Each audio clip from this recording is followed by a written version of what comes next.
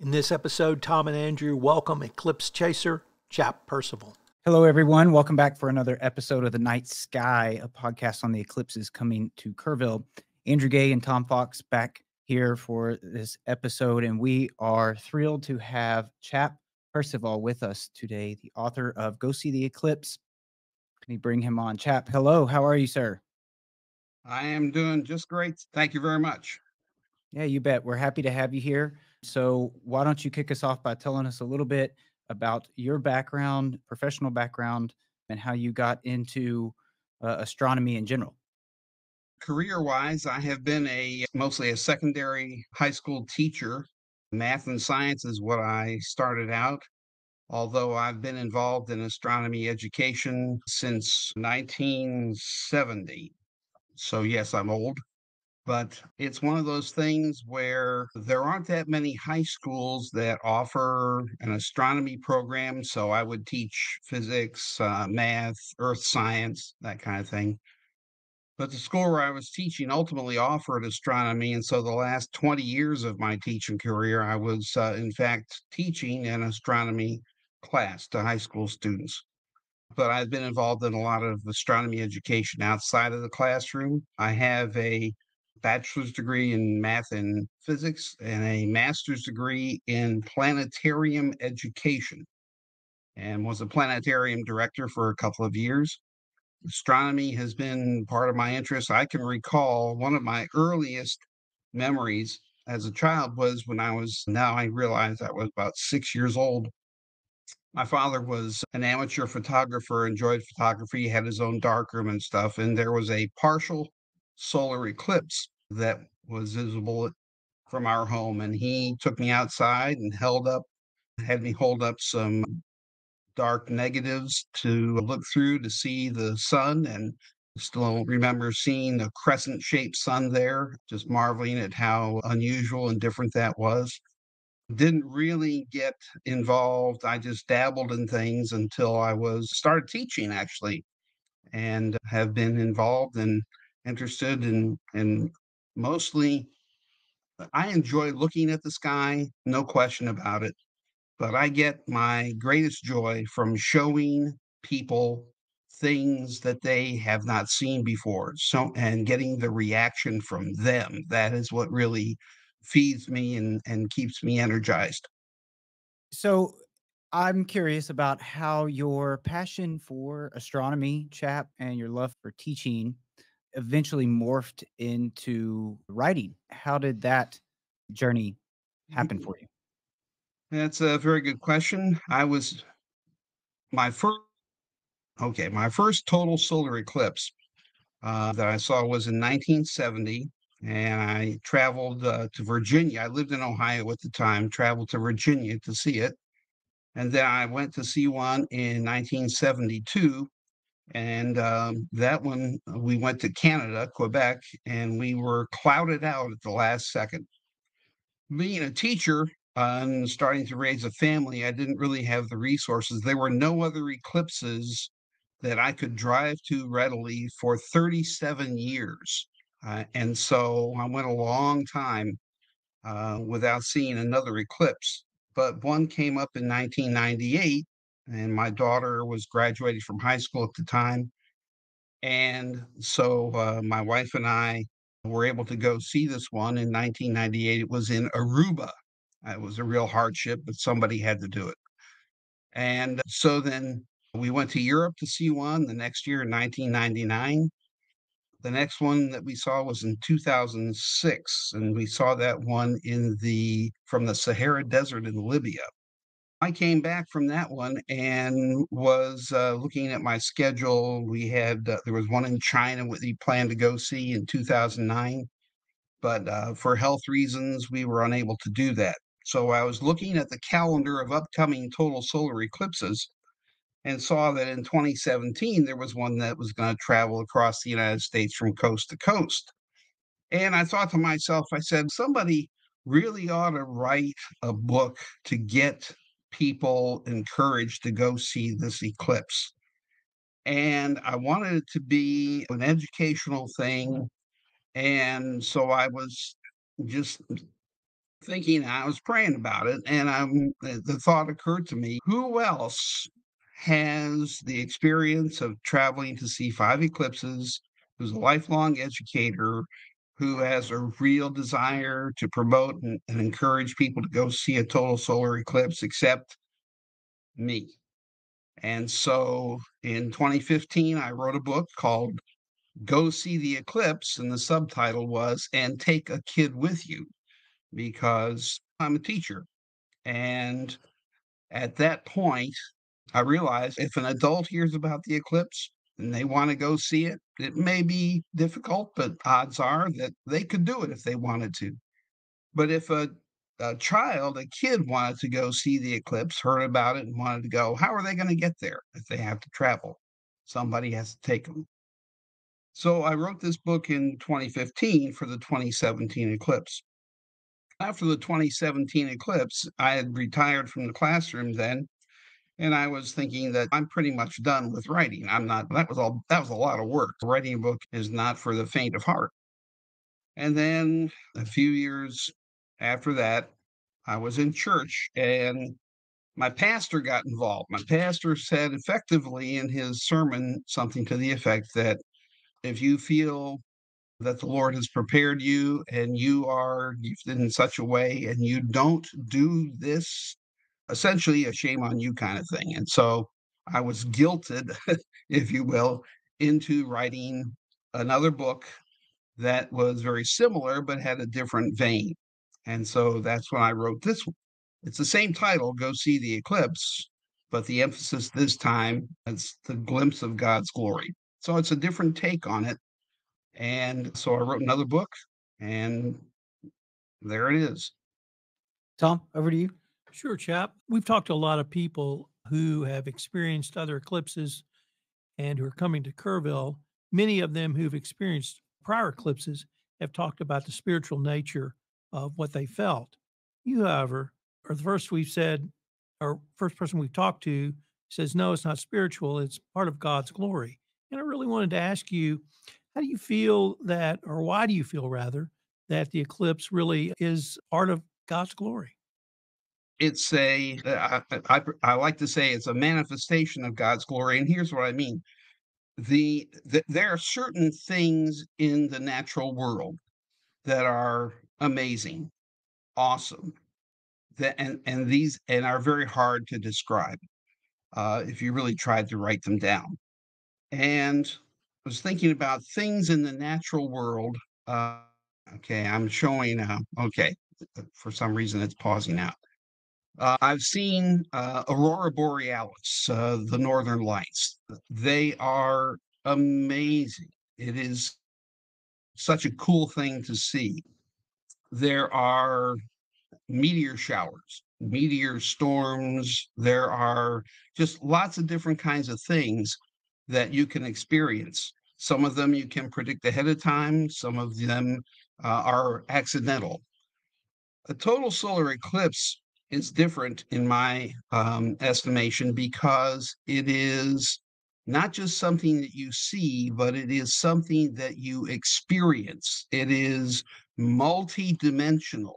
There's nothing else quite like it. You start out, it's a 3-hour event, and you can calculate to the day, to the minute, to the second when these things are going to occur. And when they are happening, it's a very slow paced event, but you ultimately end up with temperature going down, air calming, and you looking up at the sky at what is it looks like that there is a small black hole in the sky surrounded by pearly white plumes that radiate in a pattern that's unique for every eclipse. And to me, in fact, the term that we use for that, the plumes that surround it, we call it the corona. And that means that's Latin for crown. And the glory of the nature of the experience there speaks to me tremendously of this was made. We're the only solar system that we know of, the only planet where this event can be seen.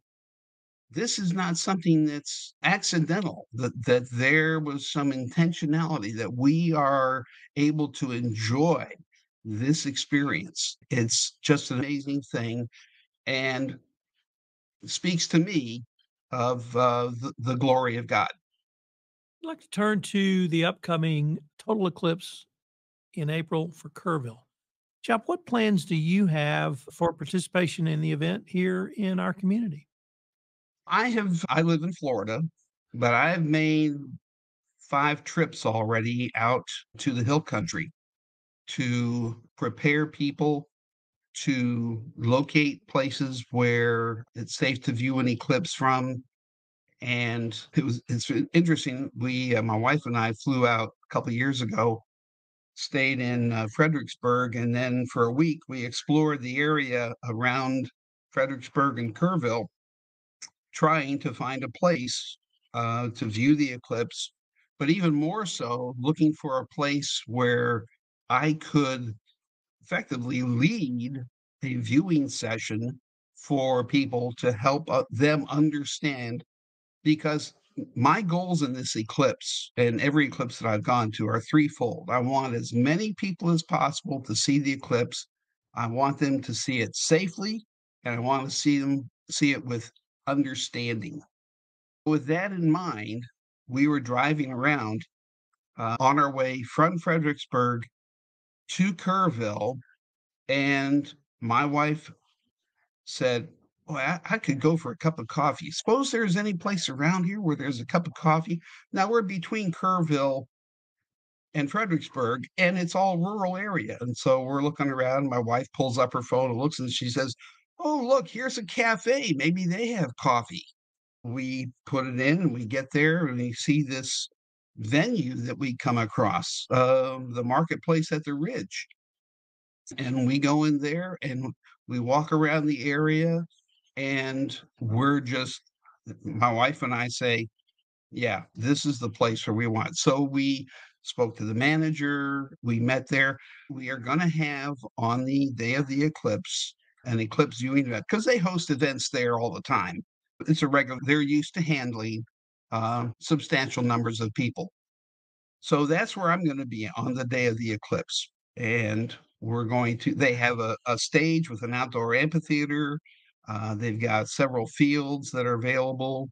The one issue for them will be parking, but they handle parking when, 500 people come for the Easter, event that they have and different kinds of things.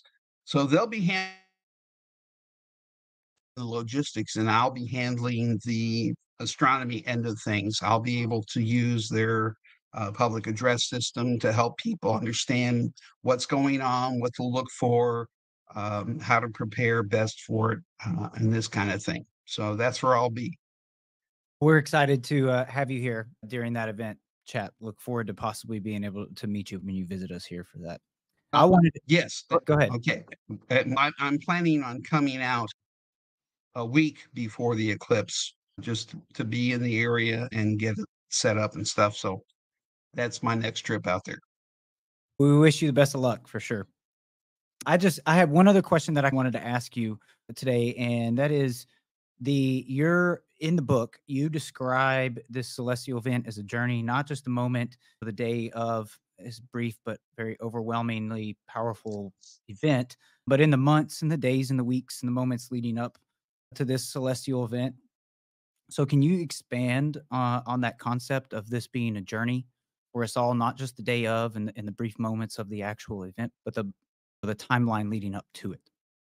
Sure, exactly. Part of my wife and I have traveled to see 6 eclipses on 4 different continents. And so the eclipse, while it may be the primary thing that we got out of each of those trips, it was part of an entire trip. And so each of those was memorable in its own way by location. In preparation for this trip, for instance, going out to the Texas Hill Country, my wife and I have just grown to love the area. The Texas Hill Country has got some wonderful countryside. And so there are people who are going to be coming to the Hill Country who otherwise would probably never come Okay. You guys are expecting a bunch of people. So it's that's that part of it that it's there is a physical journey, and then there is the preparation aspect. There is some people will not really spend a lot of time getting prepared, but a lot of people will. A lot of people will spend time because they'll want to make sure for a lot of people this is a once in a lifetime experience. Okay. Well, I've seen several eclipses. Most of the people who see this eclipse in April will never have seen an eclipse before. And you have the aspect of we've got to have some kind of preparation. It's a journey where you have to physically prepare, you have to know the kinds of things that you need to look for. You need to expect the unexpected in some respects because when you take a trip, you never know when things are going to go awry and you have to do the best you can. But it's a journey of different pacing, is one of the things that I like to talk about. The day of the eclipse, if you have gotten to the site, you had that part of the journey. But while you're standing there, sitting there, however you are ready for the eclipse, the journey of the sun and the moon in the sky become the focal point. And so things for about a 3 hour period, you have the moon approaching the sun and appearing to touch the sun and gradually covering more and more. And that takes an hour, a little bit more than an hour. And it starts out, it's very slow paced, and you wouldn't know what's going on in the sky if you looked around because it doesn't get dark right away. It takes a while. And so you have the journey, the gradual character, the things that start to change gradually, the temperature starts to go down after about 45 minutes. The color of the sky changes. When we were out in Kerrville for the annular eclipse in October, hope you guys got to see that one. We noticed particularly the change in the color of the sky. Sky blue was not the same sky blue during the annular eclipse. And there's a reason for that. The reason is that the circle of the sun that we see is not the same color, is not the same color all the way across. That the center of the sun is actually brighter than the edges. And so the color is different. And that makes the color of the sky different. It's still a blue, but it's not the same kind of blue. Shadows start to change. There becomes, and it starts to speed up. More things are happening. You want to pay close attention, and there's a certain climax that you feel is coming. And when the sun finally covers the last piece of the moon covers of the last piece of the sun's disk, you have a piece of sunlight that shines through a valley on the moon and it produces a flash of light that is called the diamond ring. And that's on the cover of my book. And the diamond ring is just an exquisite thing, but it's temporary. It only lasts for a few seconds. And then you have, and I would say that during this time, it's a transition. And people, if you're with a crowd, people will be cheering, they'll be shouting, they'll be clapping, they'll be whistling, they'll be an amazing during this period of transition. But once the sun is completely covered and all is that corona in the sky, it becomes quiet. People's jaw drop. They don't know what to say. They whisper. It is so different. I can really understand how in cultures that don't know what's going on, that they would be terrified at what's going on because it's a scene like no other. And so this whole journey and preparation for this is if you've made preparations for other journeys, that's great. But the end result is you're going to get there and you're going to see something. Every eclipse that I see, there's something new that I learned. There's something that I didn't see before. There's so many aspects and so many things going on.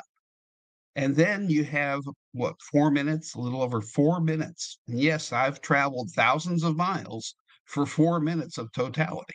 Mm. It's well worth it. And there are people who have gone to see many more than I have. 6 is not that big a number for some people. Still, it's such an I can't get enough. I have at last total somewhere around 50 people, former students, friends, family members who are going to be with me there at the Ridge to view the eclipse, in addition to all the local people who will be there. And so I have harassed my friends enough to encourage them to go take the time to go see this eclipse. And that's part of that special journey. Tom, over to you, sir. Sure, Chap. As we move towards the end of this episode, I wanted to ask if our listeners wanted any more information on yourself, your experiences around eclipses, of course, your book, and most importantly, your time during the eclipse at the Ridge. What might be the best place or places for them to go? To view the eclipse? Your site, the information Okay. on what you're doing at the Ridge, your book, those sorts of things. Okay. The eclipse itself, the partial phases and the total phase, is roughly in Kerrville from noon until 3. Okay, a little variability, but with the main totality being around 1:30, 1:35. I would recommend, because we just don't know how many people will be in Kerrville, what the logistics situation is going to be. The cafe is normally closed on Monday, but that day they will be open. You can get there, park, and bring a chair or two, I would recommend. So you can sit out on the grass or the lawn if you don't want to stand for 3 hours or more. And I will have a telescope set up, and I had an image in the October eclipse. We tested it out, projected cast to a TV. So we will have some sort of thing like that. You want to make sure that you have eclipse glasses for safely viewing the partial eclipse, or for looking at the sun anytime other than totality. But yeah, safety is a big concern.